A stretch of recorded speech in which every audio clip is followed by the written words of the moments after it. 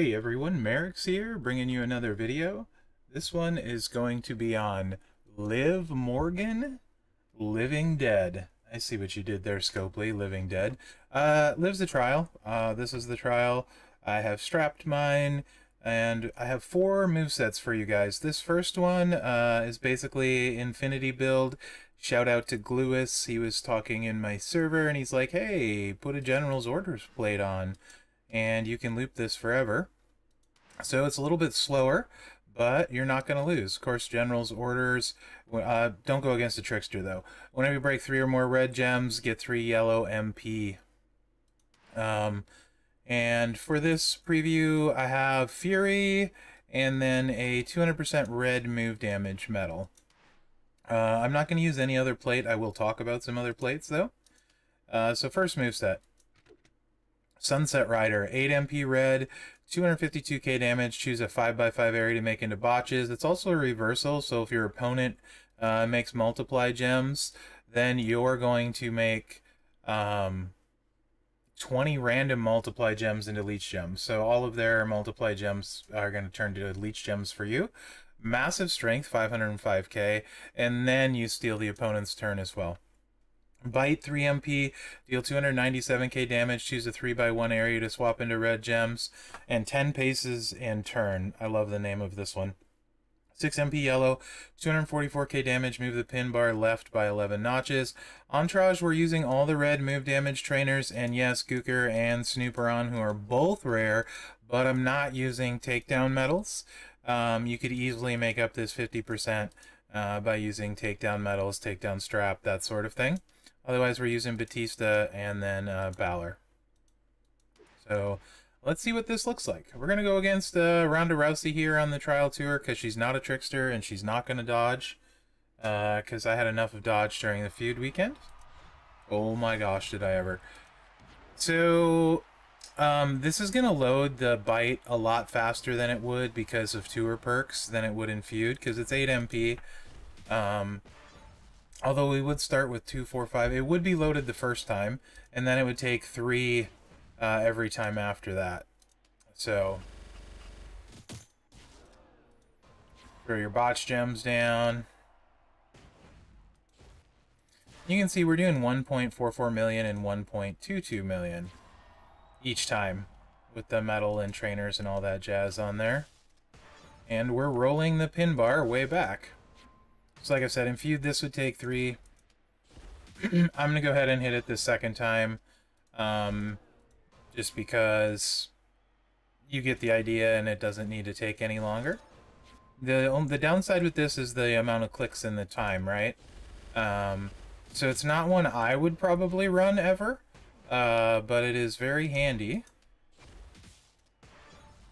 And definitely would win a lot. Just like I said, don't use it against a trickster. I'm not going to roll the pin bar back, since she's almost done for.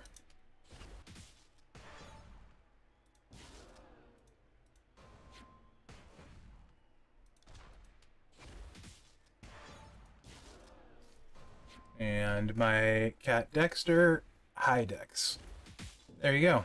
So it takes a few clicks, right? Definitely takes a few clicks. Like I said, not one I would run, but it is a very cool moveset. Moving along, we're going to get the double green out of the way. I would not use this one probably personally, because it's more setup and takes a little bit longer. However, maybe you have steel available and want to use him for some reason.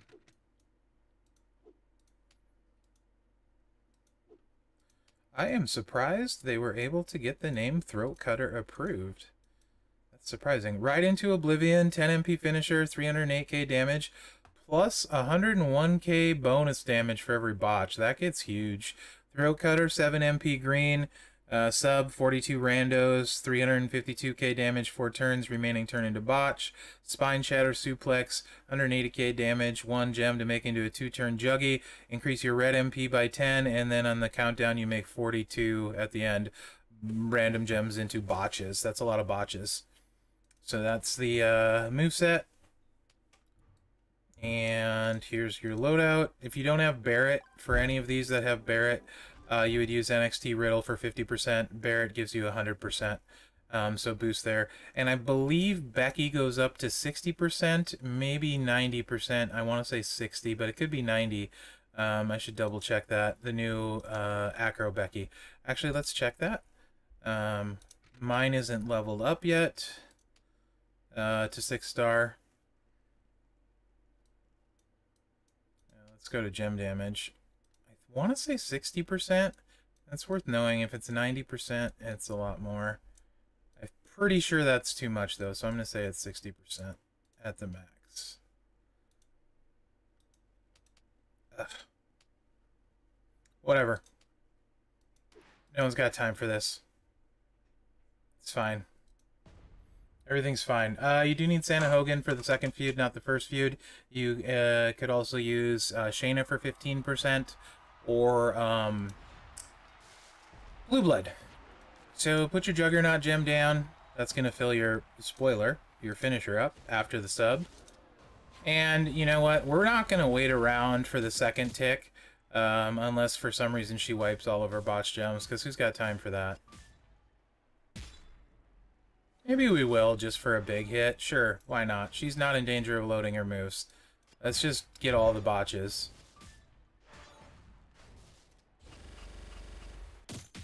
Oh, it turns him green. I'm stupid. Nah. For some reason, I thought it made botches again. Brain dead. So let's not do that. Anyway, that's why Becky adds greens, too. Not a fan of that moveset damage-wise, obviously. Maybe in a boss battle kind of thing.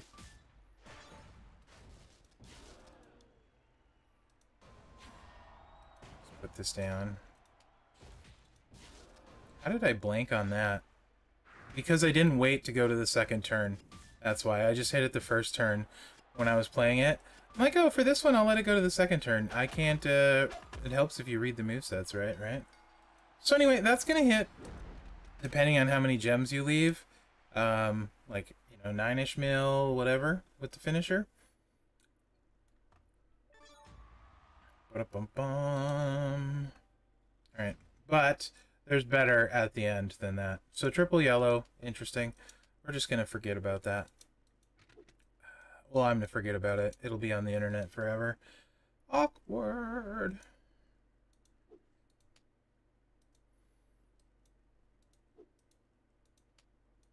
Okay, so we haven't seen these two yellow moves, 7 and 6 MP respectively. Face Eraser, 217k damage, 44 randos into yellow, and Back from the Dead. You gotta be pinned. You kick out 388k damage, 30 rando gems into leech gems, strength 126k. Yeah, you guys know how kickouts work, so we don't need to go any farther than that.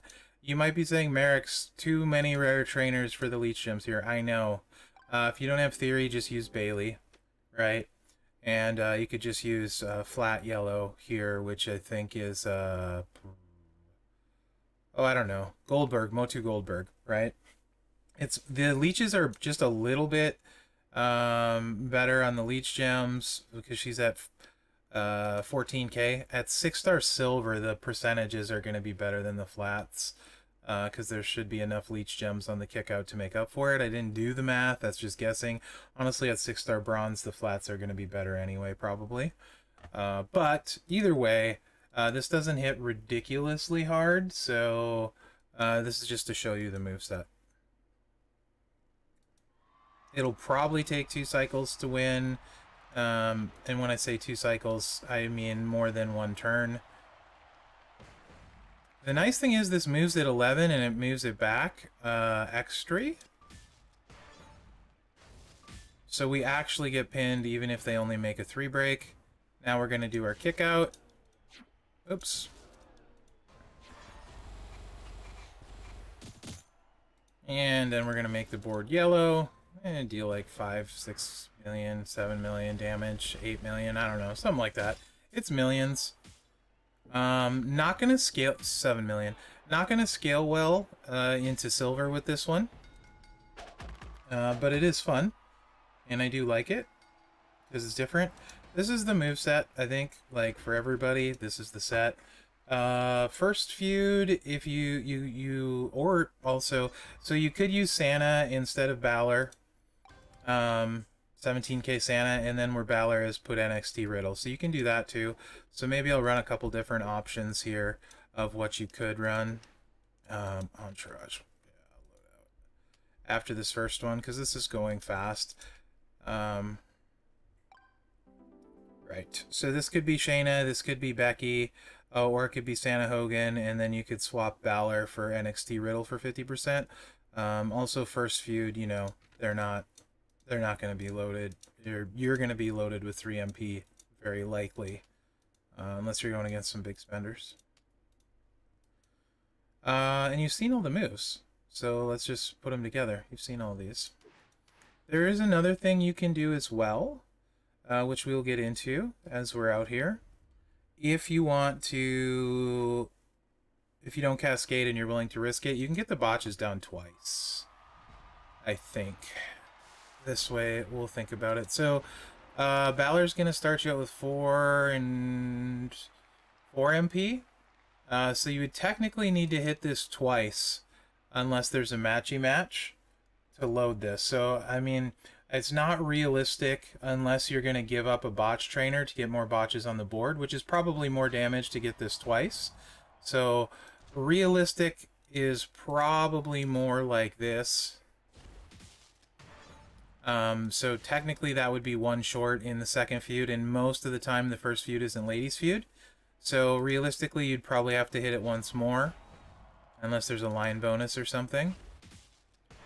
And then you could pop this, and then you'd have to hit it 3 more times to fill it again. So realistically you're not going to have this on the board twice with the maximum botch setup. You're just going to have it once. We can toy around with it because it will be more damage, I would assume, to have more on. And then you're going to hit your finisher.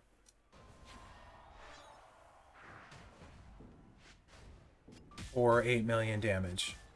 So, what would make it realistic? It's a great question, Mherex. I'm glad you asked. A few things. So, it's 8 MP. So, if you want to load it with 2 clicks, we could just put X-Pac in for... what's his face there, because he's not doing a heck of a lot. Blue Blood is only doing 15%, so let's put X-Pac in. And that would fix our problems, and we'd be able to load it in 3 clicks. It's much more impressive this way.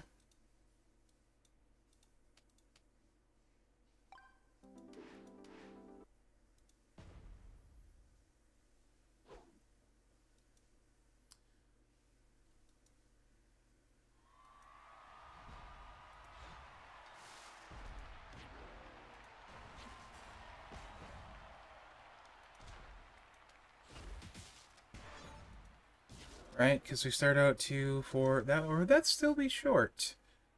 I should have thought of all this through before I actually recorded. Because you're going to start with 2 with Balor, and that 3 would be 5. You're still going to be short on the first time, so you're going to need 4 clicks total. So yeah, you can't, or you would need, why did I use X-Pac and not Santa Hogan? But Santa Hogan wouldn't be enough anyway. Not Santa, I mean NWO 5. So NWO Hogan would be enough on the first feud, but not the second feud, or if you had a line bonus. We'll just pretend like that. Either way, it's going to be hard to load in all situations. That's more what I'm trying to get at. So let's best case scenario, you'd have to be 1 trainer short, have some line bonuses. So this is what you'd be looking at damage-wise. And you might be able to get 10% better with Becky. So this is like your top end, all-time, what you're going to do. Which was all of her life. So that's what? How many gems were we missing?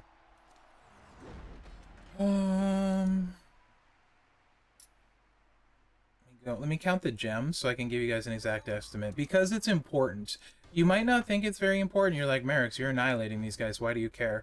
Because 6-star silver is very different, right? The health pools double, the gem damage doubles, and they kick out of everything. So give me 2 seconds here. We'll get back to that. This is a short preview anyway, because she's very straightforward.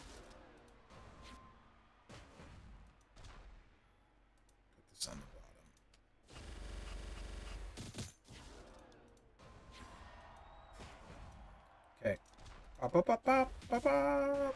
One more. There's 49 spots on the board. And also, that's a cascade risk too, by the way. I personally wouldn't try and fill it because of the cascade risk in me. I would cascade all the time in feud. I know I would. So we're 1, 2, 3, 4, 8 short of 49, so 41 gems. And they are 252k. That's like 10,000, right? And change. 252,000 times 41. Yeah, 10, I said 10,000, I meant 10 million. 10.3 million plus a million on the finisher. So you're going to do 11 million. This is only going to scale about 7%, so it's not really going to get any bigger, right? Like, now, this isn't to say if you have a feud line bonus or something that you could get it loaded easier, but you're still going to need a matchy-match coach at some point. And if it's the second feud or something, you can't put Riddle in there. So I think most of the time you can assume you're going to hit for like 12 to 13 million at silver trying to do it this way. With 25 gems, which is the safe way, 200, you'd have more gem damage though, 267. And then if you had Becky, it would be even more. So times 25 only is more like 6.6 million. So you could probably get that number up to like 9 or I think either way you're looking at, honestly, you're looking at like 10 million or like 12 million at 6-star silver in most feud situations. And I think that's worth noting, right? She's insane at bronze. Absolutely insane at bronze. I think she's fantastic. But how silver? So I think if you have a Hitman plate, that's the plate you run with the red set. And then I think it's probably 2 cycles, 2 fast cycles. You're going to drain them when you put the botches out. I don't have a Hitman plate, so I can't show you. But it's basically make botch gems, drain MP, right? So I think you use the Hitman plate, triple red, and you're safe. And that's like the feud setup. I think you're going to struggle in feud, most feuds, to get the botches down twice. I really do. You're going to have to use matchy-match trainers, and then you might cascade, and, you know, your starting board's going to matter, stuff like that. So, overall, what Liv has going for her, in my opinion, is Lady Powerhouse is really weak. And I do want to preface this with what I like and my bias. She is very fun to play, but I don't particularly care for her. She's in probably one of the weakest classes, though, for ladies. I honestly think I prefer Raquel, personally. I don't expect a lot of you to agree. In fact, I think a lot of you will disagree, but I prefer Raquel slightly. I think other than Raquel, though, she is certainly the best Lady Powerhouse. I think for a small portion, and you know who you are, of really, really fast feuders, you won't use her, right? I know you won't. So some people, she's going to be kind of meh, but it's a very, very small portion of the game. Also, if you're somebody that doesn't have a lot of super crazy nice stuff, she's going to be amazing for you. So like, if you don't maybe have a huge roster and you pull her, she's going to help you out a lot, because you can run the botch sets without needing a ton, right? So overall, I think she's a good addition. For me personally, I'm not really bothered on if I get her or not, other than as a CSS. The trainer, which I didn't talk about, is actually super niche, or niche, depending how you say it. Black gems do 30% more damage, and immobile gems do 60% more damage. So I can't think of anyone right off that I would care about that on today, but I'm sure the next zombie will need this, just like Becky's training ability works on the not-so-good Juggernaut gem build that I was really dumb with in this preview. Anyway, yeah, she's good. I don't think she's great, but I do think she's a nice addition to Lady Powerhouses. It wouldn't break my heart if I pulled her from a bag. Not somebody I'm personally going to chase, and those are my reasons. I think at 6-star bronze and on the trial, she's going to look amazing and phenomenal. so I expect a lot of people to disagree with me on this preview. And I can understand that and respect that. So if you really like her, don't be like, oh man, Mherex, why are you dogging on my live? It's just how I feel about it. Personally, and I think it's a playstyle thing, and trying to extrapolate people to 6-star silver. There's no gem damage built here, and that bothers me. If there's ever a lady boss battle again, she's got versatility there because of leeches and botches, and she can make them green, and she can do yellow. So there's some decent stuff there. I don't particularly care for the Infinity build. That's going to kill anyone because it's too many clicks for me, too slow for me. I don't like that. So yeah, that's my reasons overall. All that being said, I do think she's a great addition. Let me know what you think in the comments. Remember to like, subscribe, and share. Other than that, guys, thanks for watching and good luck out there. Oh, Dexter! What did you do?